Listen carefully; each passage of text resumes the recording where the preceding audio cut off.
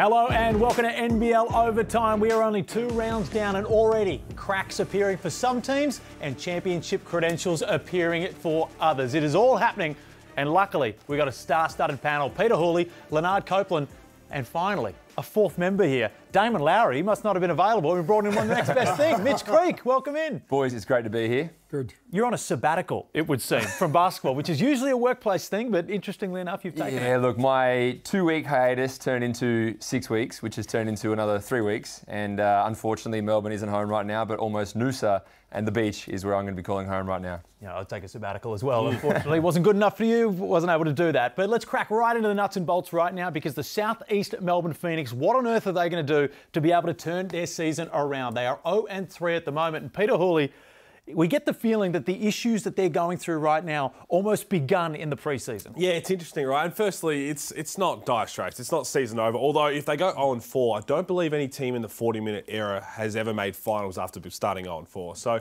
it's the way they're playing that's concerning. And for me, I look back at the preseason. They had 5 preseason games. They only really cared about 1. And that was a concern for me at the time. When you have 9 new faces, 8 of them in the rotation, and 5 of them are your starters, you need to play more. So these were their preseason games, and you talk about who was rolling around the starting 5, and it was that Sydney game in the Blitz where they looked at saying, okay, this is going to be the regular season-esque. We're going to really go hard at that one, and they looked very good, which is probably a false sense of security as well.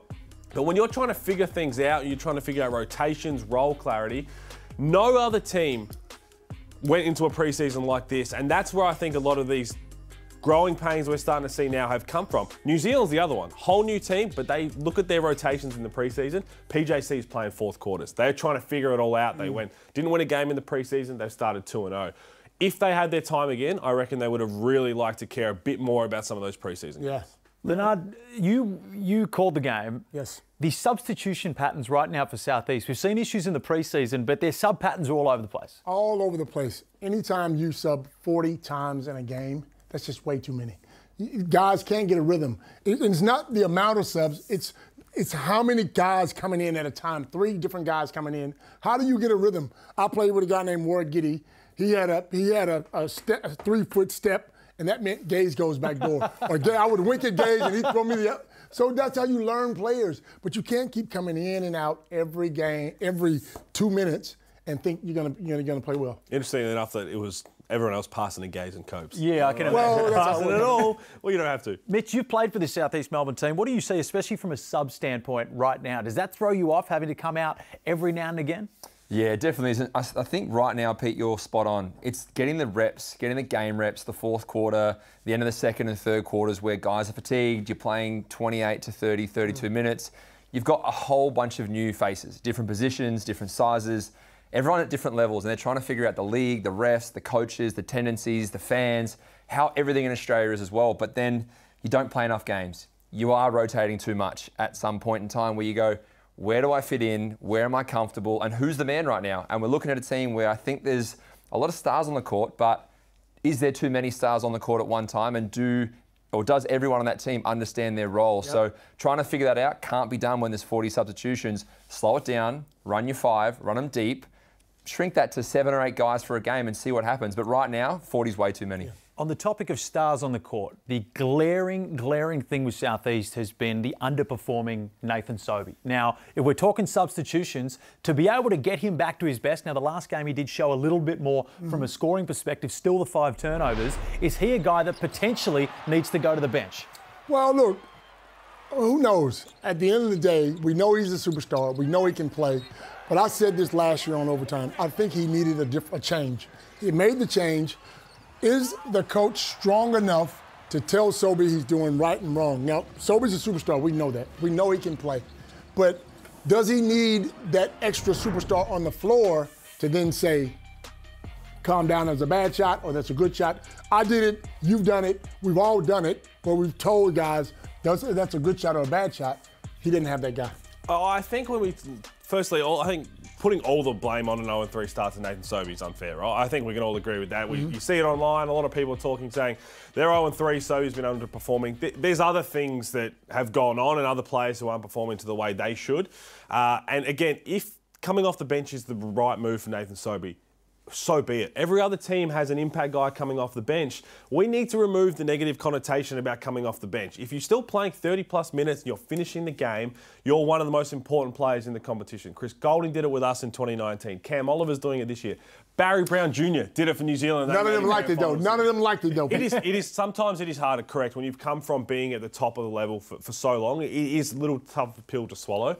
But I think that it would really free him up a little bit, and it would also help the Phoenix have role clarity in the starting five. I think you're spot on, Pete, because right now you've got Derek Walton Jr. He's won championships in the NBL. Sobey hasn't quite done that. I know I haven't done that either. So for us to put our hands up and say, we have to start, we're the man, well, I've got a guy who's proven that he's better than us right now in a winning championship organisation. Derek's done that. Now, I'm not saying you have to bench Sobes or start Derek, but I think what you have to do is understand who's going to play 32 minutes. They can't both bounce the ball at the same time, but there is also some part to play in the 4s and 5s, getting those guys open on pin downs, transition screens, short rolling and creating opportunities for the big Geordie Hunter to finish around the ring. And right now we're seeing a lot of pick, pop, dribble handoff, pitch action. But are we getting down to the nitty gritty? Are we setting good screens, rolling on the front of the ring and letting other guys play around that? Or are we just letting those two guards dribble around, trying to make it work? I think you have to pick one, bench the other a little bit, but bring him in, let him play those high minutes as well. And this is what the preseason's for, figure all that out, right? Yeah. This is what you go through the preseason. If you've got 9 new faces, again, in hindsight, I think they would have done it differently. I'm playing as many preseason games as possible. And when it gets to the Blitz, maybe 2 of those I'm going to have as regular season-esque and really try and fine-tune it. But this is where all those kind of things, you don't want to be doing it early in the season because these games come back to hurt later in the season. You know Sobey well. You know Sobey well. If Sobey sat down with Mike Kelly and had that conversation and he said, I want you to come off the bench, knowing Sobey's been the man everywhere he's played, Brisbane he was the man. I don't think he'd have a problem with it. You don't think he'd have a problem with it? No, because I think you can go at it from the angle from if you're Mike Kelly saying like, we're looking at our starting unit, Derek Walton Jr., he's got the keys to our team, right? Okay, we're trying to get Wieskamp going, Matt Hurt going. To be honest, we need Glover in there or someone else. We need another impact guy who doesn't need the ball. So then when we make a substitution at the 6-minute mark, when you come in, Sobes, we're running things through you. Like they do at Sydney with Cam Oliver. Get the rock, go hard. And then, and maybe it's Wieskamp coming off the bench, to be fair, too. Maybe it's someone else. They just need a non-ball dominant impact player in the starting unit somehow, I think. And I think you sell it by saying you get the second unit to go and attack. Go and have fun. Ultimate green light, the greenest of greens like this man's jacket. You go and get those buckets. In those 6 minutes, you get that. Sounds great. But when you've been the man, not that I've been the man, and I know you haven't been, you've never been the man. You've been the man, you've been the man, and the coach tells you now, we spent all this money on you to come down here. This is your team. We're going to bring you up. But it's not, and to be fair, you're not going to like it. It's not his fault, though, right? No, it's not his fault. I'm saying that. It's not his fault. Yeah. But it's hard for a superstar to swallow that when a team's losing, especially when you had to sell him to come down here. And also, let's remember that Southeast Melbourne have lost to 2 good teams. They'll be top 4 teams. That's right. Top 4 teams. And Mitch, something that you touched on, Lanard, and I want to touch on this with you. You referenced the coaching for Nathan Sobey. His best basketball, arguably under Joey Wright. A pretty firm and vocal coach. Mike Kelly, is he that sort of guy that you see the same as Joey Wright? I don't think him and Joey are the same, no. But I do think that there is a way you have to communicate to your players. And I think the players have to be able to trust themselves and the coaching staff and organisation, high performance crew, enough to say, Pete, this is how I'm feeling. What do you think? At least you can have a discussion and talk about it. But back in the day when I was with Joey, I know there'd be times where I'd say, hey, Joey, how about it? And he'd be like, no, you'd be done. You do this, that's how we're doing it. But there were days where we could sit down afterwards, have a coffee, get some food, and you'd talk about it like grown men. Then you go on the court and you translate some of it. That was trust. That's how you built trust. And right now, you haven't played enough games. There's a little bit of an injury cloud over a few players and Sobes as well. But how do you get on the same page of trust? You get that, everything else follows as well. He's trying to find his role with 4 other guys who are trying to find their role. Right. So if you do come off the bench, if that's the move, his role's clear. Your role is you're coming in, do your thing, and you will be one of the most important players for us to go and make this finals charge. Either way, no matter what happens, and again, it's weird because they have lost to 2 potentially top 4 teams and New Zealand on the road. So, but things could look better. With Nathan Sobey's trying to find his role, then another person who's also trying and needs to find it ASAP is Isaac Humphries, because Montrezl Harrell, as big of a signing that was, appears to have had a seriously detrimental impact to Isaac Humphries, because right now, Montrezl, the highest plus-minus in the league. Some people don't believe in that stat, but it works. Montrezl is the highest, Isaac Humphries is the lowest. panel's difference of what we are seeing from Isaac right now is reminiscent of one of the worst bigs in the league, let alone one of the best is what he should be. Yeah, but a lot of it looks like the shoulders up too from now, right? When Montrez comes in, but even before in that first game, watching him when he was going about it, this clip right here, that's just a man who's lacked confidence right now. That's a layup for him. That's a floater. He's always proven that he's had some of the best touch around the league. Even these ones here, just trying to finish through contact. And again, maybe it's a different look for Isaac Humphries needing going forward. And this is just kind of roles, right? You figure out what team works best, what rotation looks best, and unfortunately for them, they actually cared about all their preseason games. Bar the last one, they actually really tried to go at it, but Harrell came in late. Isaac Humphries is a player who will thrive alongside a Jason Kidd type point guard. A guy who's looking for that pick and roll. These are his numbers. Obviously, they're not great, and everybody's going to be talking about it. 5 shots in a game, it's hard to get going. Last year, Isaac was the perfect player. Pick and roll, get to the basket, and that's why they signed him to a big deal, because they knew what he could do. Now you bring in another guy who's getting all the shots now, or you bring in a point guard who's trying to get his points, and DJ's trying to get his points, and Latman's trying to get his points. Isaac's getting the crumbs. It's hard to pick your game up from there. And it's hard when you take someone like that of that caliber, a big man, probably one of the best big men we've had for a couple of years now. He gets his confidence, he's in a team, he's the man. Then you go and get a big NBA name. The world talked about it, everyone spoke about it, everyone tweeted about it.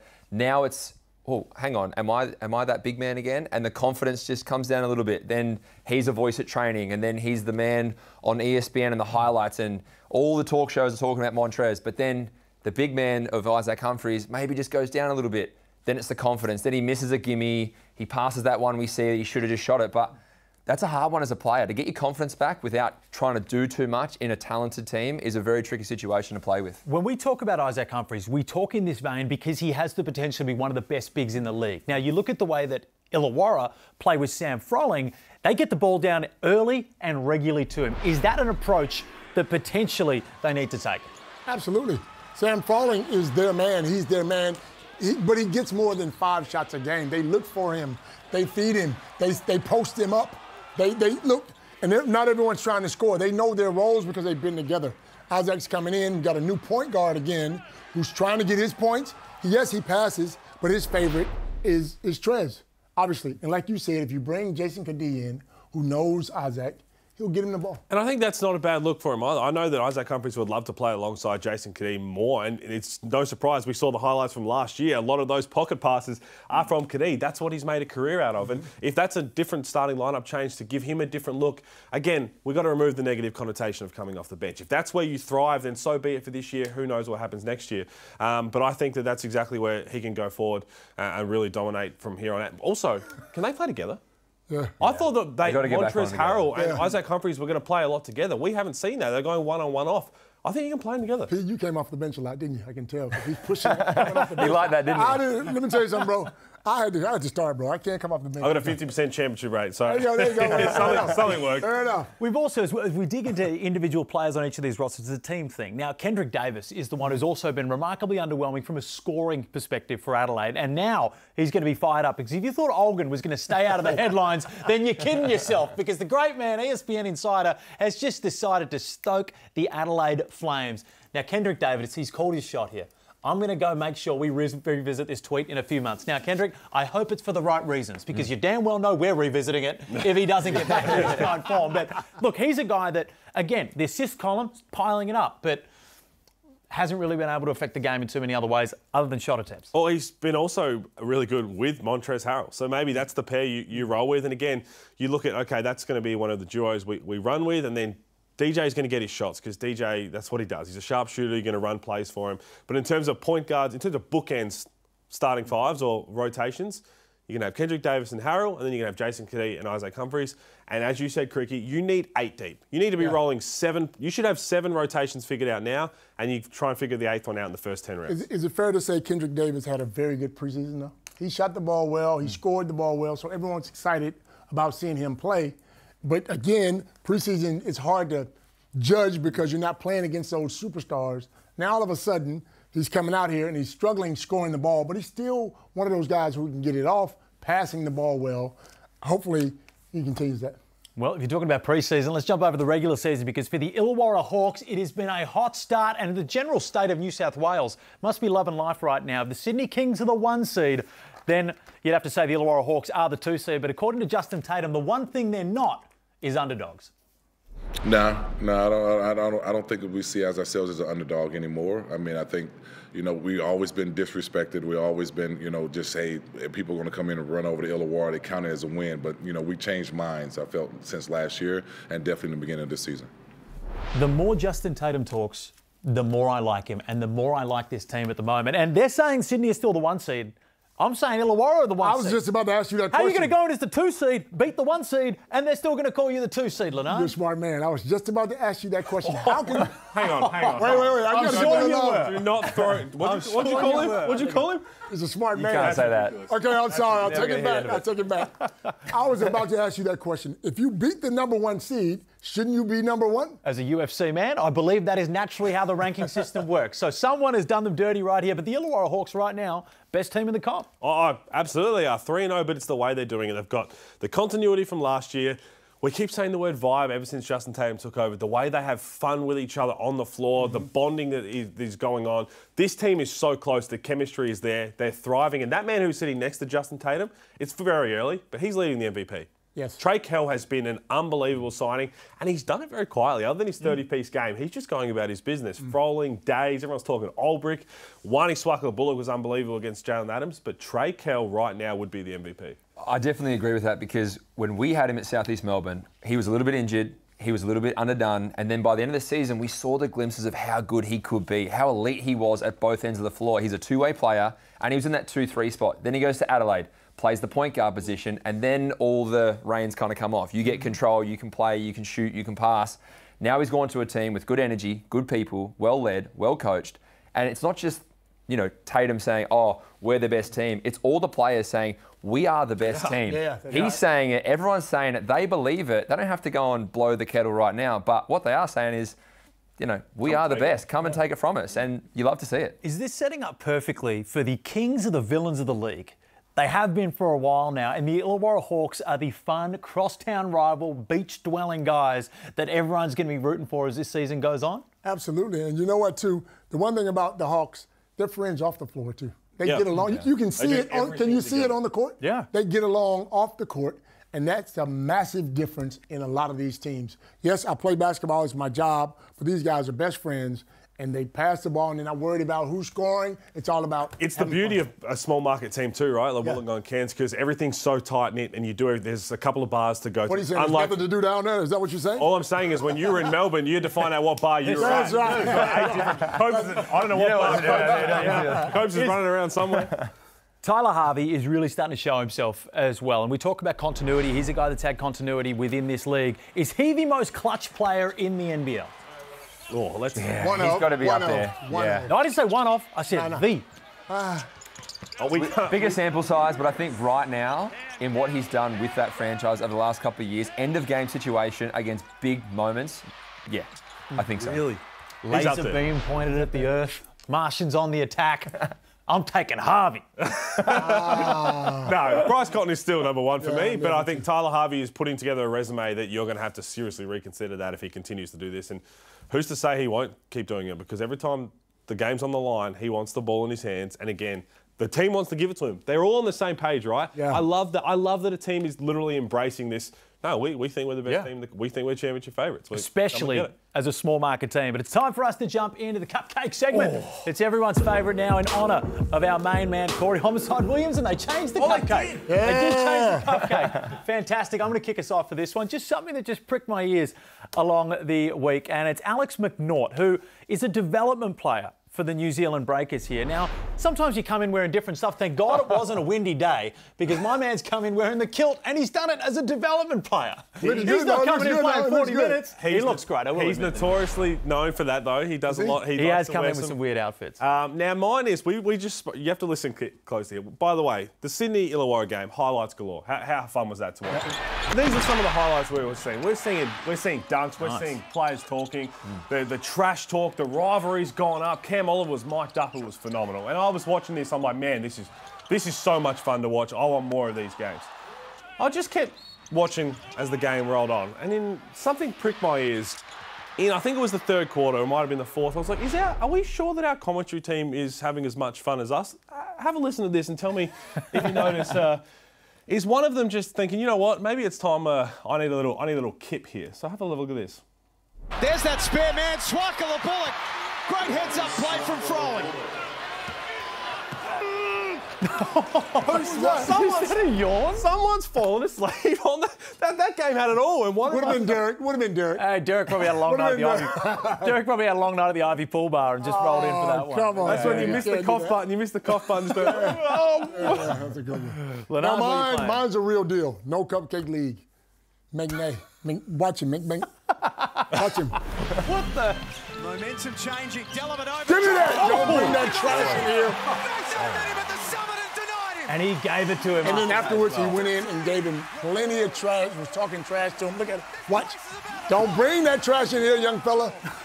This is my court now. As good friends, I love that. As good friends, it's fantastic. And may I also say, can I get in an early submission? Your throw to that segment might be next week's cupcake. I've got one more. I've got one more on the back of that game. So you two were down there. I caught something from the crowd mics. Now, Gazy was talking over it. We've isolated it. Now, sponsor activations are one thing. You got to do them, but this is interesting from Tassie. Alrighty, guys, it is time to watch it with a willy. So we want you get your willies out, show us your hands, Get your and go what? to the chance Get to your win willies out. $100. Show us your hands. What's happening now? What's going on out in Tassie? I gotta go back up. They doubled down. Let's see it. Willie Smith, let's see it. Admittedly, I was there. It takes a lot to get me thrown off for me to say, oh, wow, that's maybe a little inappropriate. You got to do what you got to do for the sponsors. But even I was just like, hang on, did I hear that correctly? And then Gazy was yelling, so I didn't hear the rest of it. But wow. We got mics and cameras everywhere. Love it. Hey, Lanard, you got to fire her up. Okay, maybe man. a better throw to the next thing. Okay. Because Can't Cope is coming up right. Oh, here we go. Gotcha.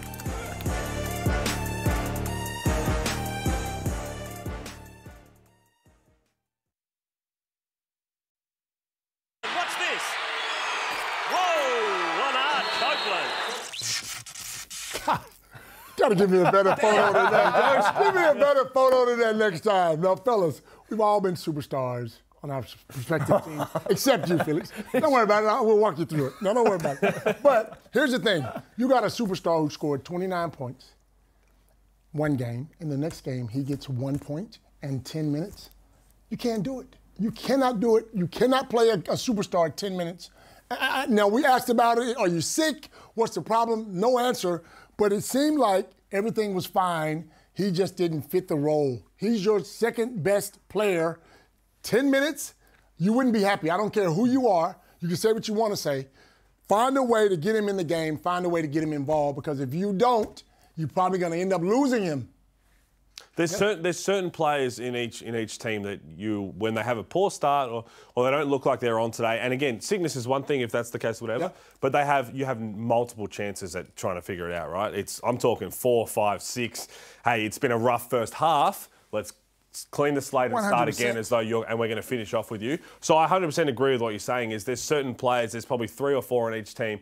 Bryce is unlimited and understandably so, but he is there. 29 points in the game before, though. But on that topic, if Bryce is unlimited, you would think, as the Robin to Bryce's Batman, That's what I'm you saying. would say the same thing. That's what I'm saying. 100%. I think there's more of, and again, you can take him out early in the first half, sit him down and just be like, hey, just wait until halftime, regroup, and we'll go again. I understand that too, but he is their second most important player. Mitch, into the mind of a superstar, how are you reacting to that? If you get told it's matchup issues as to why you're not playing, which is what we're assuming here.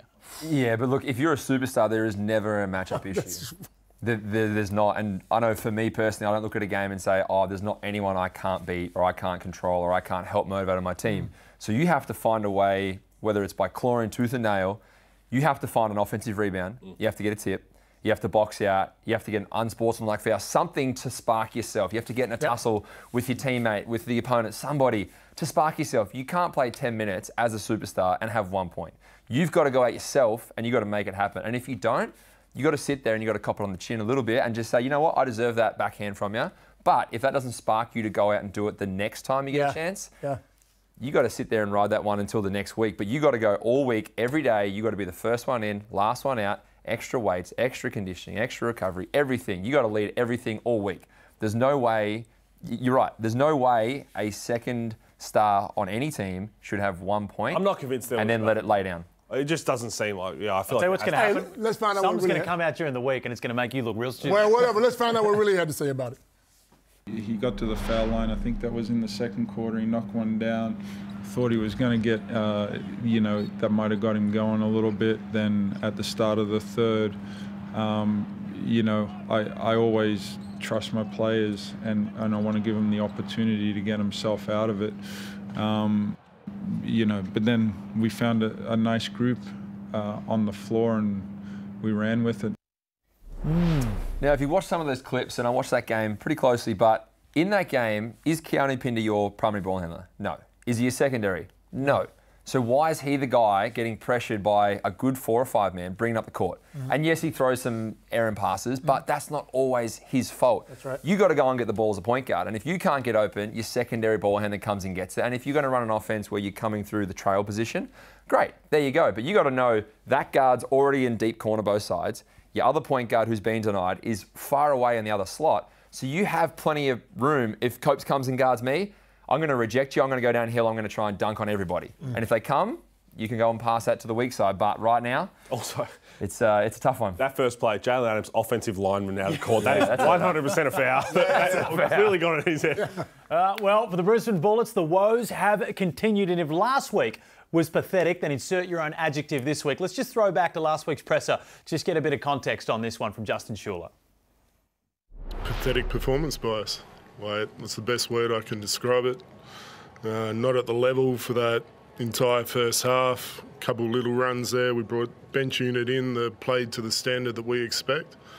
And super disappointing because we went through a year of this last year where left things too late. Commendable effort by us to put some fight in and make a game of it, but that's not who we want to be and not the standard we expect.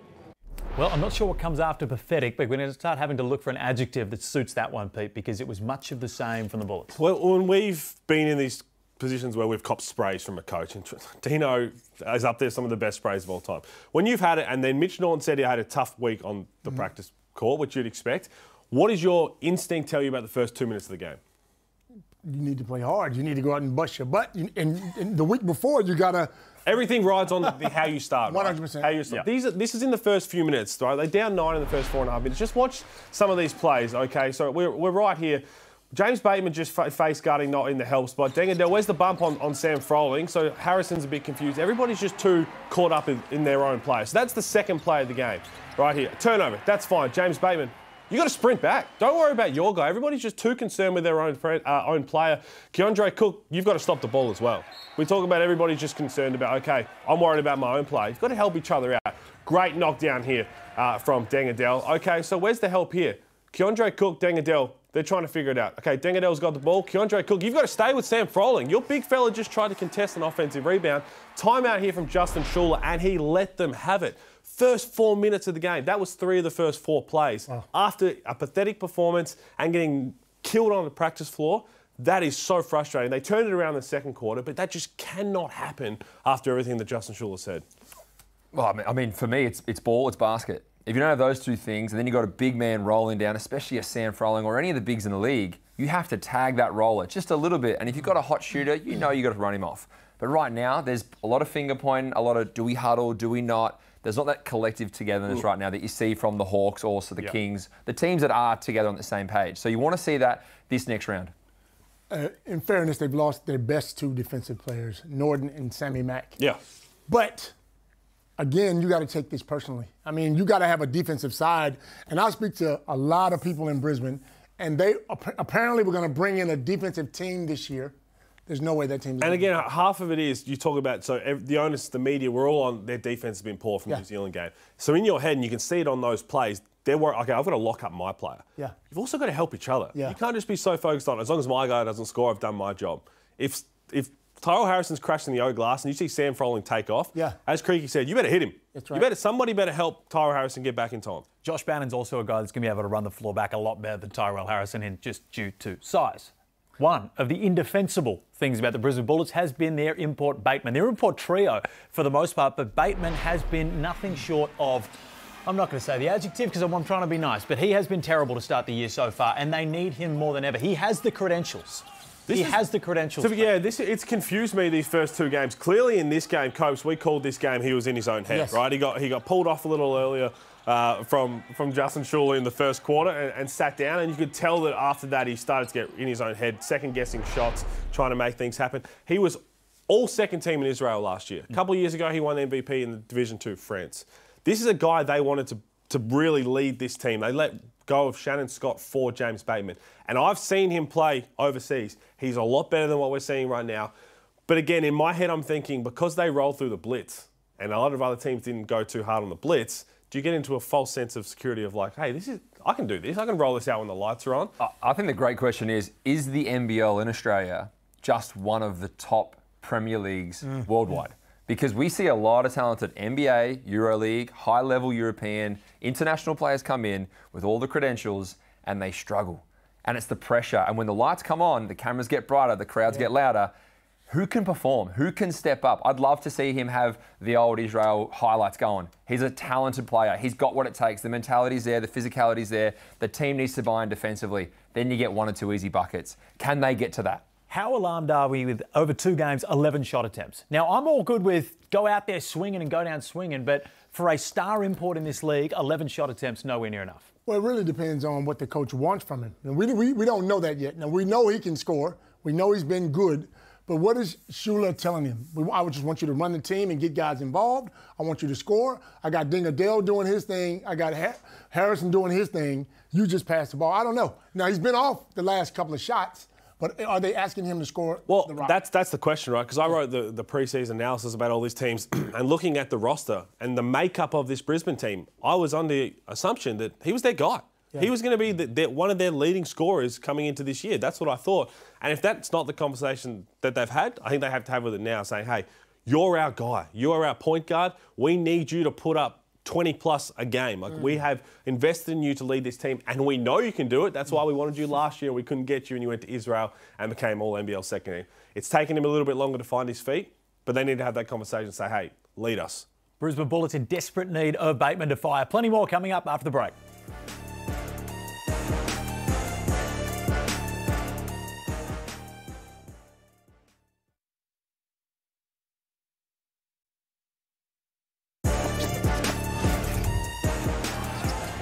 Turns it down. And Sobey from the logo gets that one to go from Bunnings Warehouse. They're doing it at both ends, these two teams. Hickey can't connect. Oh, Lee, the spectacular pass to Tyler Harvey. It's showtime in Illawarra. McCarron to inbound. Finds That's a great pass. That's a great pass. With a bucket on the siren of the third quarter, Matt Mooney. Shades of Rodney Clark on that one from Mooney right at the end. Maybe overstating it a bit, but you look at the Mitsubishi Motors leading threes leaderboard right now. Does anyone stick out to you? Who's going to be leading this one at the end of the year, Mitch? Look, right now, I think Adams is just on a tear. I think he's in a great team, well-structured, and he's going to get the ball deep in shot clocks. When the game's on the line, he's going to be shooting the ball, but you can't turn down Bryce Cotton. He's always going to get him up. He's always going to make him. That's just what Bryce does. Well, the man up the top of that leaderboard, Rob Edwards, the performance from him against Adelaide was outstanding, and they told me that Cairns weren't going to win a game until Taron Armstrong got back into this lineup. After seeing what Rob Edwards could do, is he the new face of the franchise, Pete? Well, it looks like way, doesn't it? He's been exceptional. And again, this is what we saw at the Blitz. And those who knew his game before he touched down, this is what we expected. He was called the microwave in the G League for the Oklahoma G League team. And he is so fun to watch when he gets going. And he was always going to be their leading offensive scorer. Probably depended on how many points he could get up a night.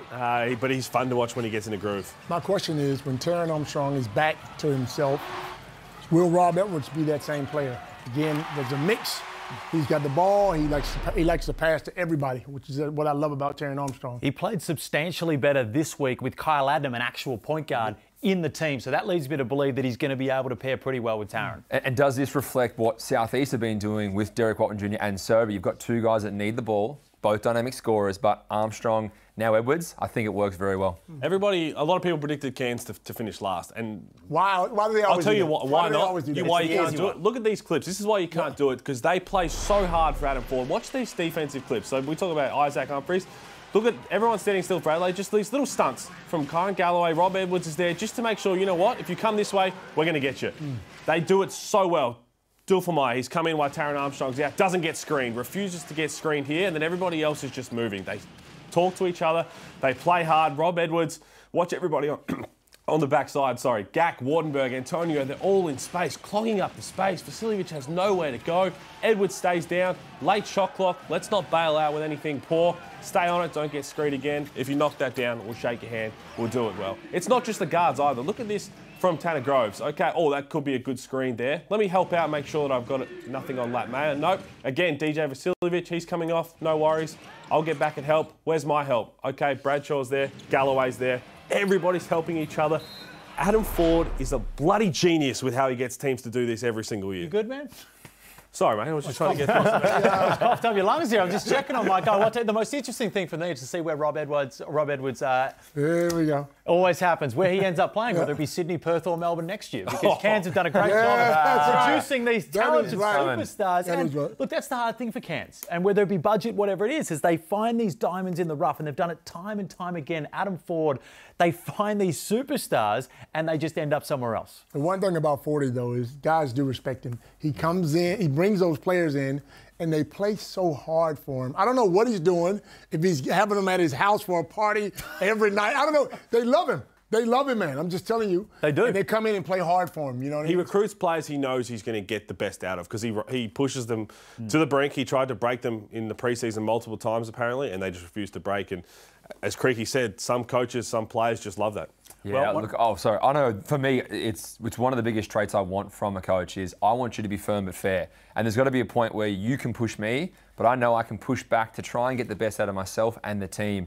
And every account that I've ever heard of 40 is everyone respects him, he's tough on his players, but he's fair. And he knows them as a man. Yep. He doesn't just he's not a coach and you're a player, you're buds, your mates. Yeah. And you go out and you fight for your mates, and that's what you want to see. One of the sweetest things to see in the NBL is a healthy Will Magnay, and we've been blessed with that over the first 2 rounds. And that performance against Melbourne United was one of the best that we've seen from him on the offensive end, on the defensive end. He was in your highlights right there. Absolutely unbelievable stuff from Will Magnay.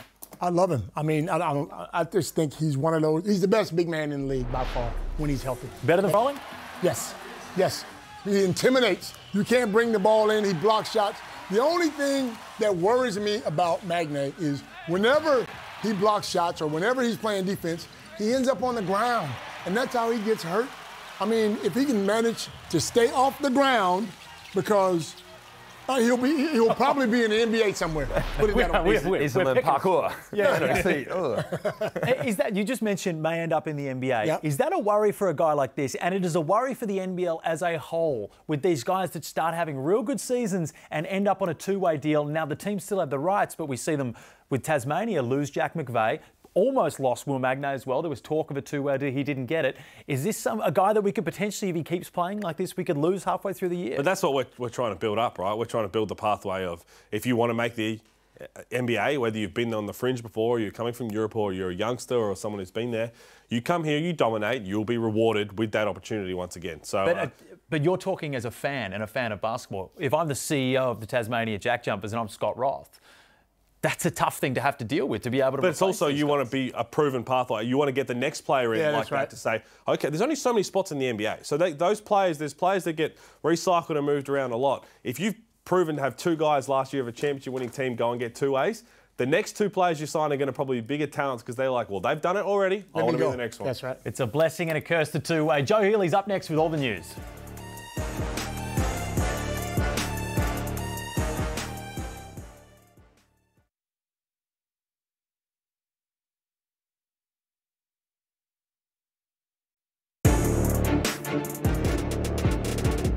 Welcome back to NBL Overtime. It's time to welcome in Joe Healy with all the news around the league. First off, welcome in, Joe, and also the ambulance. It's been making its way around, but it's set to drop off a couple of passengers this week. It certainly is, guys. Brisbane are breathing a sigh of relief after Mitch Norton came off with what looked like a hip flexor groin injury on Friday night. Good news is that he has avoided any long-term issues, so it looks like he is set to play this weekend. Josh Bannon as well, they're seeing how his hand goes in practice. But big weekend for the Bullets. They're back at Boondall at the Entertainment Centre, but they are up against the Sydney Kings, so they need every single one of their troops firing if they can. Certainly can. While the Bullets seem like they need LeBron James at the moment, it looks like Josh Bannon's going to do just enough. Didn't they say he was playing last week? They said that, but then he was a DNP. They fooled us. They said they I think Justin Schuler's words were it might have been to Joe in the game, that if we need him, he's available. And they needed him multiple times. They didn't throw him in there. Certainly did. Joe, the big one, of course, we spoke on Rob Edwards earlier, but Taran Armstrong, do we have any updates there? We've had mixed timelines the whole way through this one. Yeah, it looks like Taran will be back this week. So he was on the court yesterday. They've got a day off today. He's back on tomorrow, so they'll do their final assessment with him then. But all signs are pointing to yes. So hopefully he and Rob Edwards can click on the court. Jackson McCoy also returns for Cairns this weekend, which means that Tad Dolphinmeyer will be deactivated.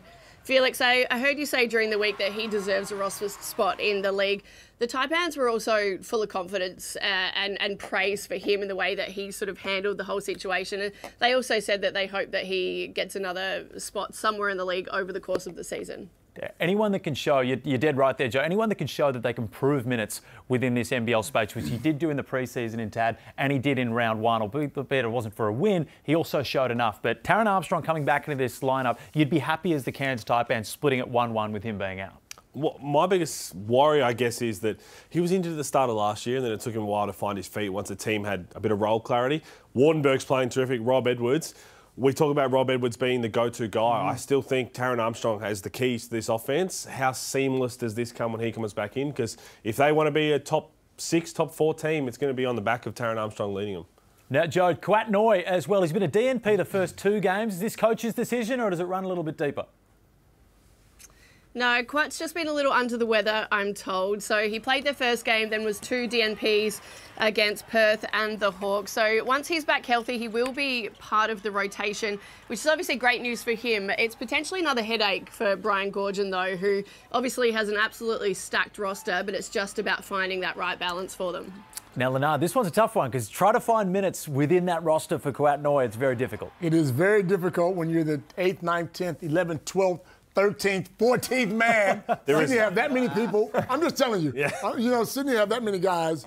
Perhaps he needs to stay sick for the rest of the... Oh, awesome. Hold up, that's just fired. That could be the most aggressive comment in the history of overtime. No, we hope you get well, Kawat Noi. But anyway, Joe Healy, you're going to be over there with New Zealand across their slate of USA games over in the NBA. But Taco Fall has been the talk of everyone in New Zealand. And, of course, the Breakers potentially. We don't know whether he's going to come back. He's going to stay there. God knows. Who knows at this point? I think they're going to see what happens on the court over there in the US, but they've got a busy schedule coming up. They have 3 games in 6 days. Utah, Philly and Tulsa, they're playing OKC. I've got to get that one right. Plenty of storylines. I mean, all eyes are on Kareem Lopez, the NBL next star, the future face of Mexican basketball, projected first-round pick come 2026. You forget he's only 17 years of age. Jonah Bolden heading back to Philly as well, which should be really exciting.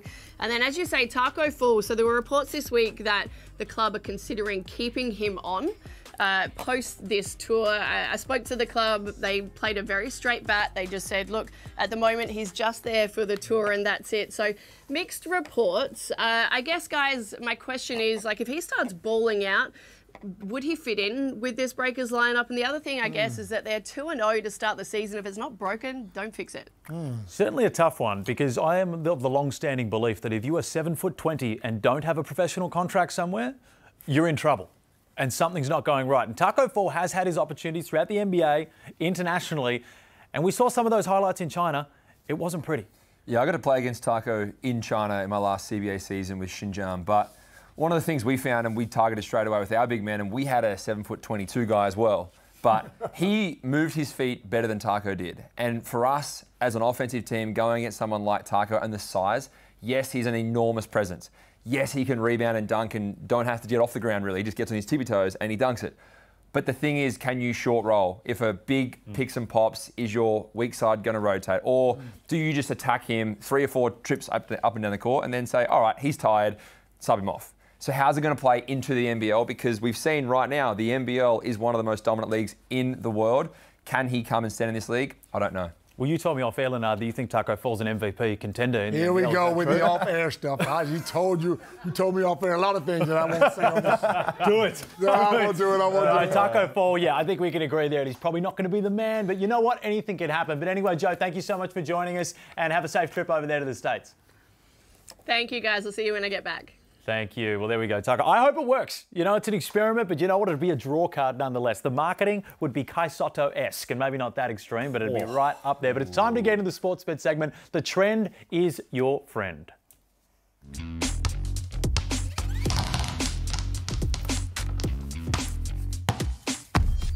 What's the trend this week? Well, it's rebounding, something that I don't really like to talk about too much, but there is very good value within the markets there because the Sydney Kings, well, currently the league-leading rebounders. They've been dominant in that category. For a team that is stacked full of offensive talent, the way that they crash the offensive board, Lanard, is unbelievable. Cooks, LePepe, they go to the glass. Anytime someone shoots it, those two guys are crashing. You know what I love now? Because they crashed the glass so hard, they're coming up against a team that doesn't really do it, and that's the Brisbane Bullets. Just haven't been able to show themselves crashing the glass, and then bang. If Sydney are coming in there, the trend this week is always take Sydney on the overs for rebounds. You look at this, you go through these clips, it's effort-based stuff. It's not a skill, this is effort-based rebounding, and also when you can bench press 180 kilos, you're not too bad at and push your opponent out the way, you can get any rebound you want. Illawarra's been the leading offensive rebounding team in the last couple of years, and the way they gave a taste of their own medicine is what you talk about, what the numbers they could put up against Brisbane and what we've seen from Brisbane.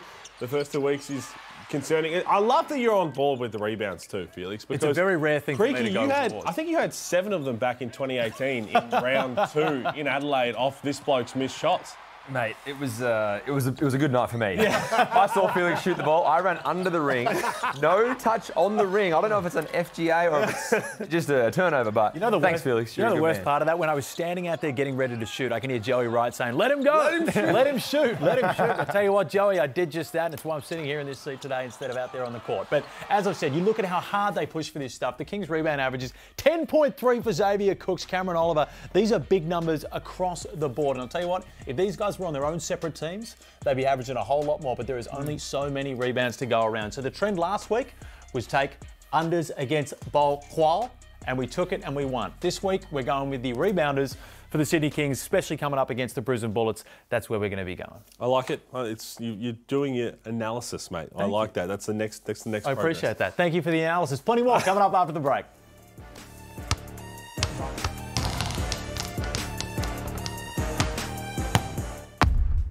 Chances are you're about to lose. For free and confidential support, call the number on the screen or visit the website.